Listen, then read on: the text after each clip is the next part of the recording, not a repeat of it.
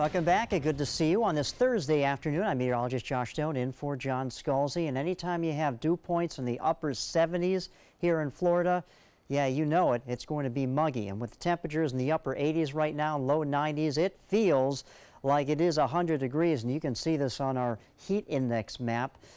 Wow, it is warm, and we continue to have this south-southwesterly wind that helps to warm things up and bring that mugginess from the Gulf of Mexico, and also the clouds and the showers. You can see the radar has been lit up, and this has been the case throughout the morning. It looks like most of the showers and storms are tracking along a boundary, and anytime they come close to the sun coast, they just kind of clip us and go towards Tampa Bay or north of that, maybe towards the Nature Coast at this time. Just the setup is what it is of that for today. Now, as far as the radar right now, everything looks very quiet. We did have a stronger storm here in Bradenton producing some very heavy wet weather. That storm now has moved off and basically has fizzled out, maybe a few raindrops east of I-75 at this time.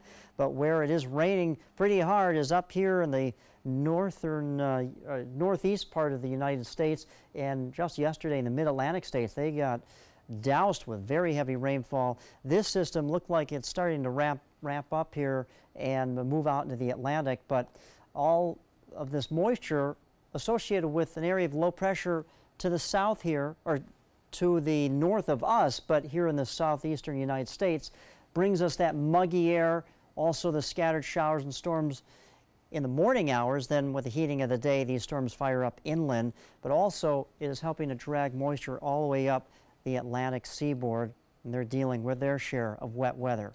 For us, other than a few scattered showers and storms that could develop inland today, I think for the most part we'll be spared of any sort of shower activity along the coast for the rest of the afternoon.